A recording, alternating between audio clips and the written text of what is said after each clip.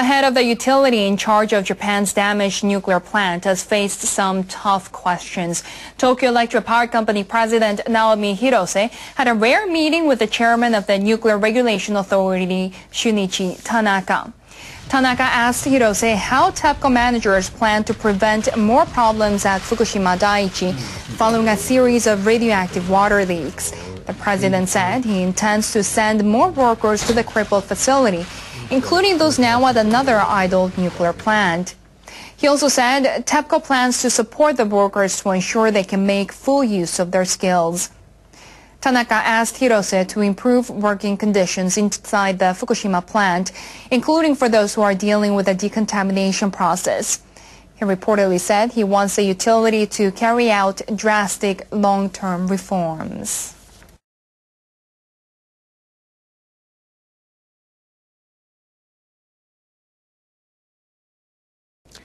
Managers of Japan's damaged nuclear plants seem to be making progress in getting their system to decontaminate radioactive water fully operational. They started up another part of the Advanced Liquid Processing System, or ALPS.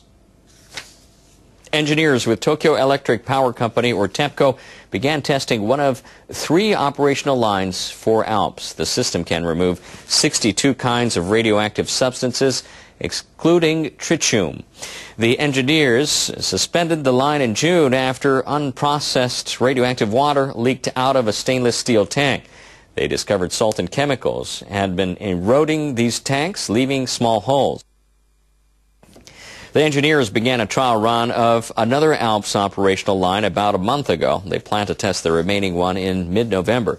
Plant managers had wanted the system to be fully running by last month, but the repeated malfunctions and suspensions have forced them to change that to next year. They want to build 3 more operational lines for ALPS in 2014 and use government aid to set up a facility capable of decontaminating more radioactive water. TEPCO plans to finish cleaning up all of its stored wastewater by March 2015. About 440,000 tons of radioactive water is being stored at Fukushima Daiichi.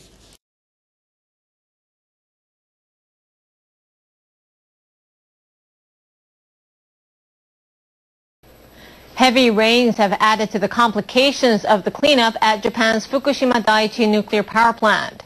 Rainwater accumulated in containment areas around tanks storing radioactive water and spilled outside. A typhoon moved through the area last week.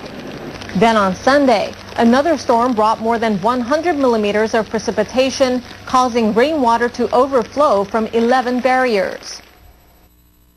Water in 6 of the barriers contained radioactive strontium beyond the government-approved limit. The highest reading was more than 70 times the maximum permitted level. Workers are trying to determine whether some of the water flowed through ditches and into the Pacific Ocean. Tokyo Electric Power Company said pumps were unable to keep up with the deluge.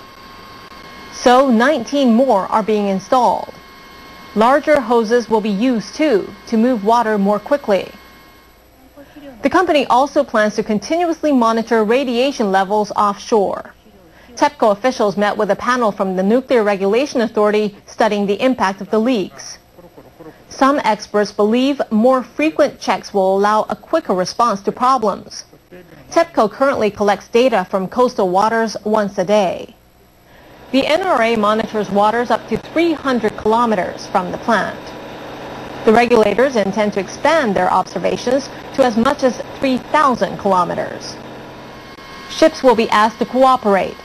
The information then could be shared with countries around the northern Pacific Rim. Hello and welcome to this hour's Newsline. I'm James Tengon in Tokyo. Workers at the damaged Fukushima nuclear power plant are struggling with a new problem. They're trying to prevent radioactive water that's being held back by barriers from overflowing into the compound. Water from heavy rainfall over the past few weeks has accumulated inside barriers around tanks containing radioactive water. Tokyo Electric Power Company has begun transferring the water behind the barriers elsewhere. TEPCO is holding the rainwater within the barriers in order to check it for radioactivity. However, as the rainwater in 2 of the barriers was thought to be on the verge of overflowing, the water was released into the surrounding compound after it was checked for radioactivity. A Japanese research team says most of the radioactive cesium that fell on the forest floor after the accident at the Fukushima plant is still in the same place. Researchers from the Japan Atomic Energy Agency installed monitoring equipment in woods in Ibaraki near Fukushima Prefecture in May 2011. That was 2 months after the accident. They hoped to learn how cesium moves from fallen leaves to soil. The results showed that rain washed it off leaves 6 months after the accident. The researchers say that as the leaves decomposed, the cesium moved into the soil. In 2 years of research, they say that only about 0.1 to 0.2% has reached a depth of 10 centimeters. The results suggest that the cesium has not penetrated deep into the ground. I believe the findings will be useful in efforts to decontaminate affected areas. They concluded it's unlikely that underground water probably has carried radioactive cesium from the soil to nearby areas. Soma Port lies just 30 kilometers north of the crippled Fukushima nuclear plant. Fishing resumed here last month following the lifting of a ban imposed after it was revealed in July that radioactive water had leaked into the ocean. As the fishermen prepared to cast their nets once again, the head of the local fishing cooperative offered his encouragement. Due to the problem of the contaminated water, I know you all have various concerns. By embarking on this trial fishing, we must show that the fisheries cooperative in Soma Futaba is willing to continue fishing. The fishermen are permitted to land 16 types of seafood. Around 95% of the catch is discarded. Many fishermen are concerned about the future of their livelihood. We are worried whether or not we can actually sell the fish. Opening a new session of Parliament this month, Japanese Prime Minister Shinzo Abe insisted the radiation leaks do not pose a threat to human health. The local fishermen are suffering from a bad reputation founded on falsehood. The effects on food and water are way below the limits for radiation levels. Just offshore from the Fukushima plant, scientists from the Woods Hole Oceanographic Institution in the United States are working alongside Japanese counterparts, monitoring radiation levels. Among them is Ken Buesela, who spoke to VOA via Skype. That radiation will be across the Pacific, but it gets much, much lower, even short distances offshore.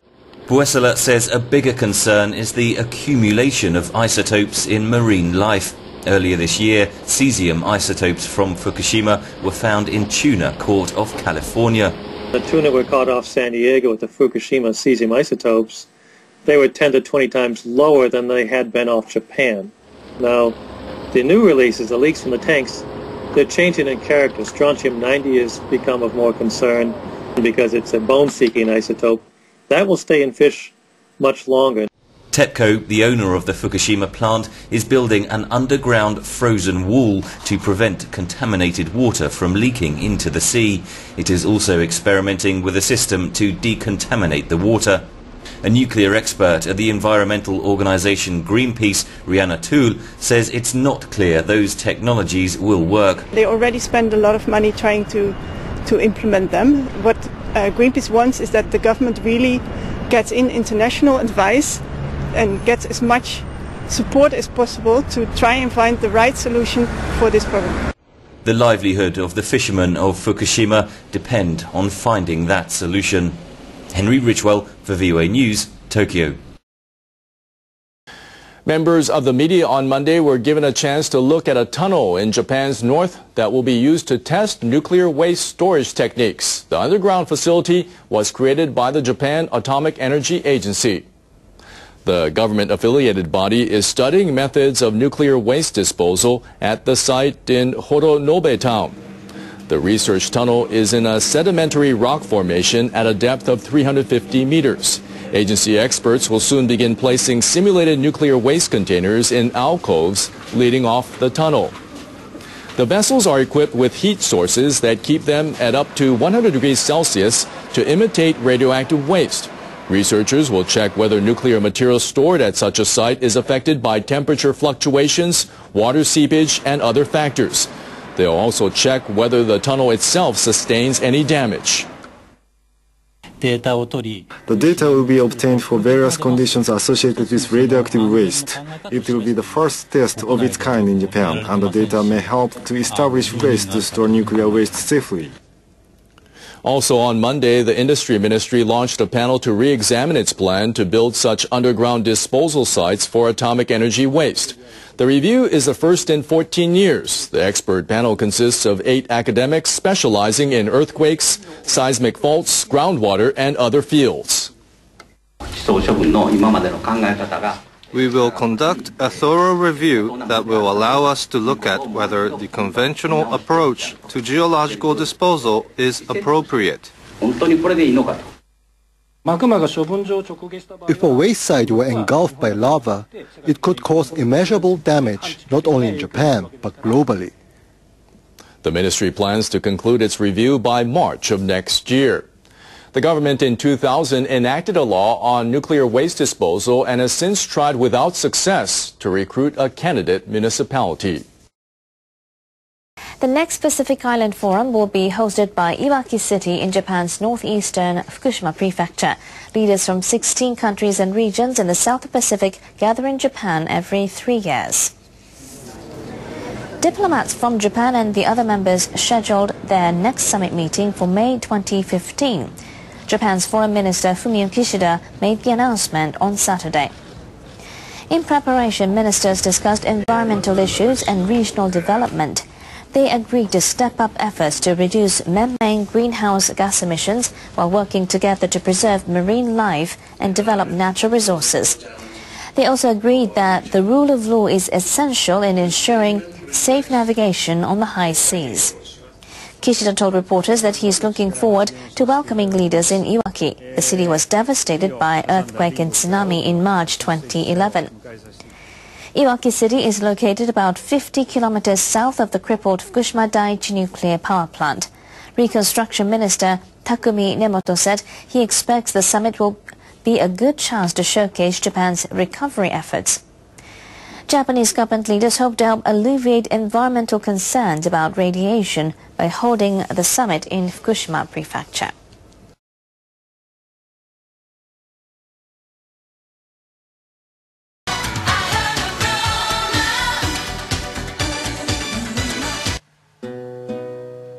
After Chernobyl we finally hear all kinds of cancer went up the next year. Hard to interpret, says OPCS. Can't understand it, well here is a guess. Low-level isotopes from the Ukraine drifted to Wales on the wind and the rain. Rainfall is higher in Bangor than Kent. Cancer in Wales is up 30%. We're breathing strontium, locking it into the structure of cellular DNA. And each beta decay in an occasional, rather mutational way kills us.